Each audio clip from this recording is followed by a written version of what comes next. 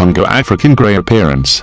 You'll be able to easily tell the difference between the Timon African grey and the Congo African grey once you know what to look for.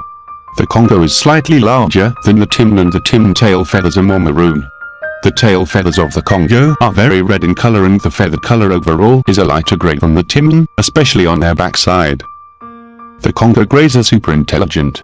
Alex is the most famous African grey parrot. Dr. Irene Pepperbrook has been studying Alex for years. The unique thing about Alex is that he is able to process information presented to him and then respond in the right context.